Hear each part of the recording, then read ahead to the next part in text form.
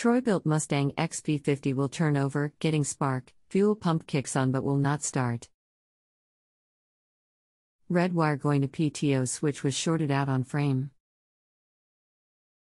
What did it fry that could cause it not to start or stay running? Engine will start with starting fluid but stalls immediately. Hello, and thank you for choosing JustAnswer. I'll be helping you today and am committed to providing clear and concise answers to your question. Does this have a fuel solenoid on the carburetor? If so, you hear it clicking when you turn the key switch between the run and off positions?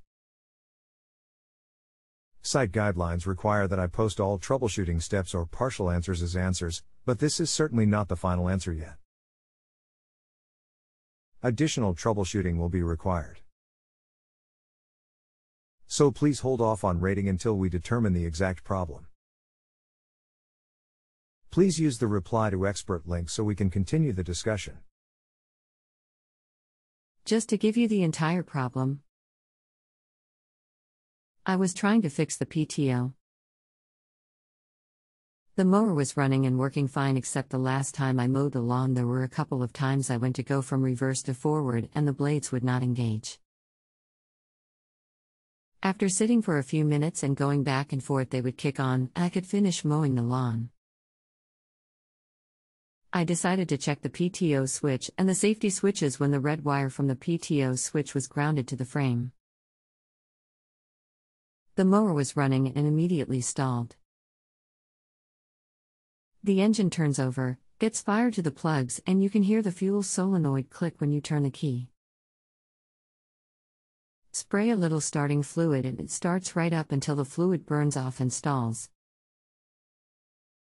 Apparently it's not getting fuel but I can't figure out why. The pump seems to run off of a vacuum and not electrical.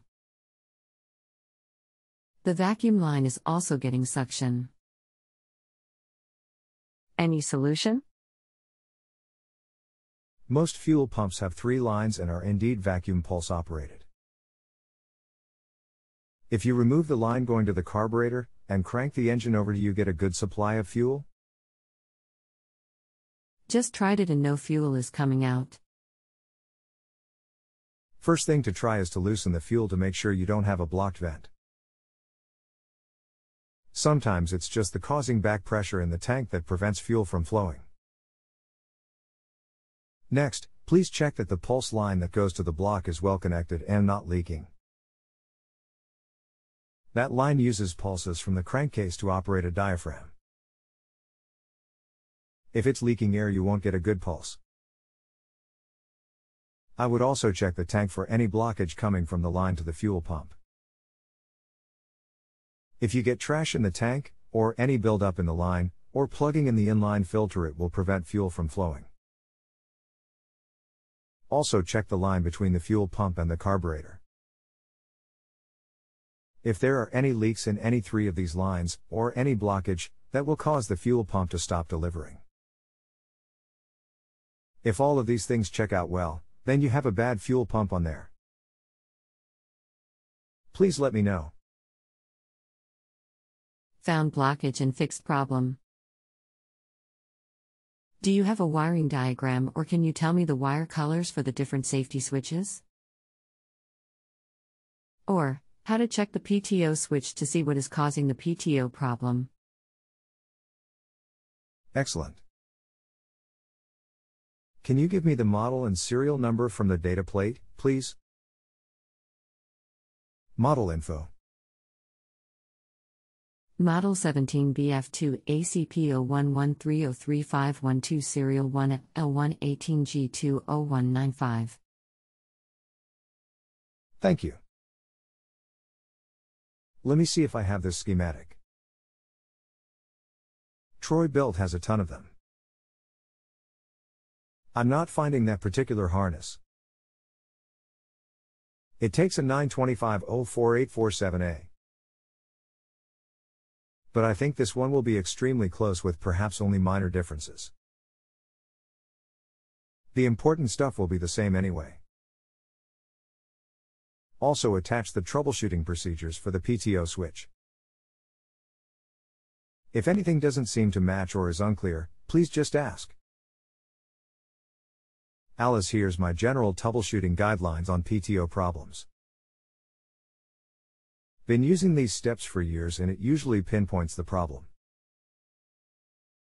1. First, check your battery. The PTO takes a great deal of current to operate.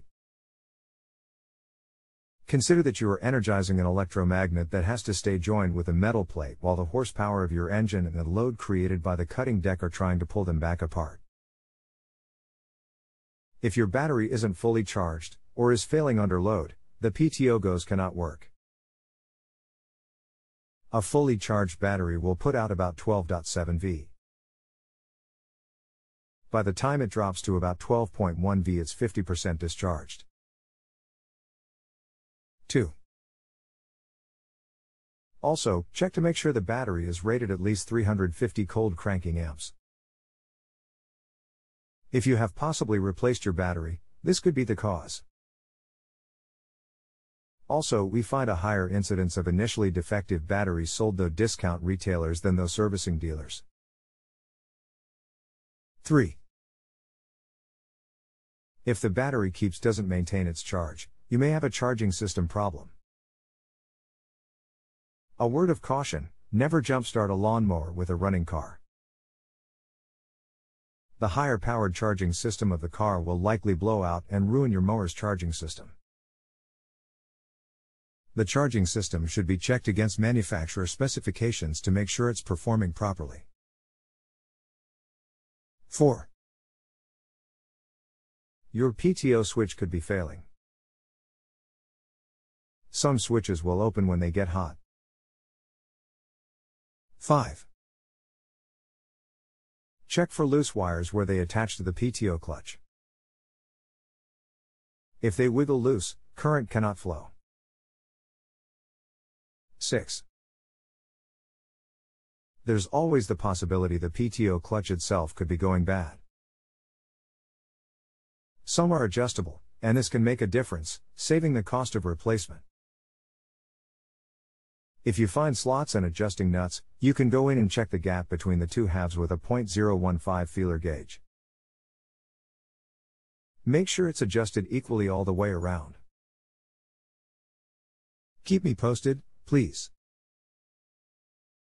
I have had to jump-start the mower with the car before, never knew it would or could hurt it. It has run fine since then. Voltage on battery is 12.57 from positive to negative terminals.